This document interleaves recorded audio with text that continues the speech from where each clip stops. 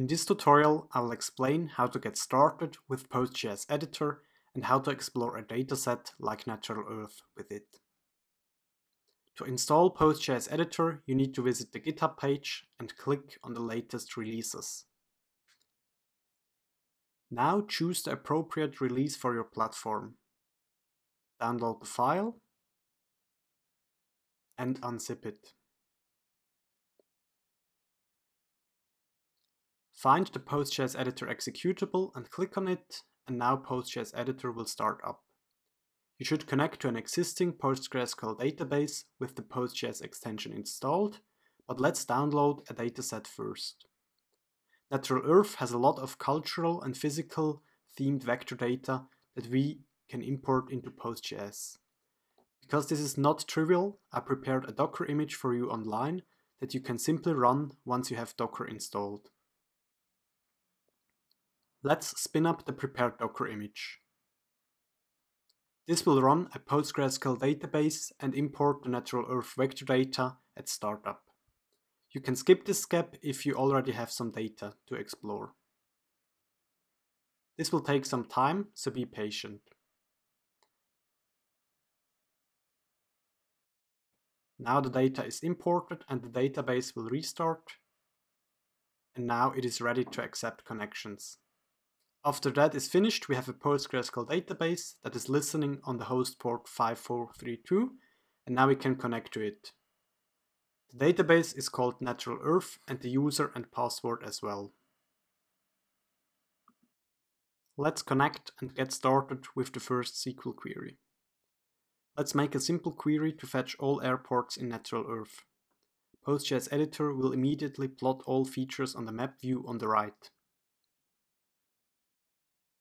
And you can click on a feature to get more metadata about it.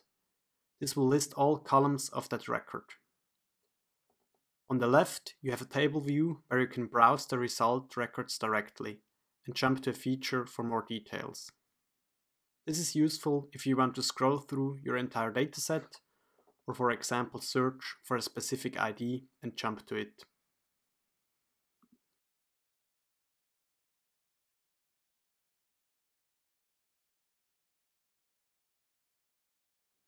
There are many more datasets in Natural Earth. To see a list of all tables, connect with psql to the database with the same parameters as before and list all tables with DT. Now let's choose the glaciated areas that show the recorded glaciers in the world. Copy the table name and just select all glaciers in the world. And PostGIS editor will immediately plot them. Natural Earth data always has a resolution prefix. There are low, medium and high resolutions for most features. The resolution is given in million meters, and now we have the highest resolution, and if we choose a lower one, we already see that the data is generalized, and on the lowest one we don't even see some features. Like at 110 million meters, we miss some features. PostGIS editor also works with larger datasets. For example, you can plot all the railroads on the planet. But let's select a particular railroad and adapt the query to only show railroads on the continent Europe. So we choose the column and add it to the where clause. We execute the query and we see that now we filter the data to only Europe. For larger datasets, you should always limit the amount of features you query.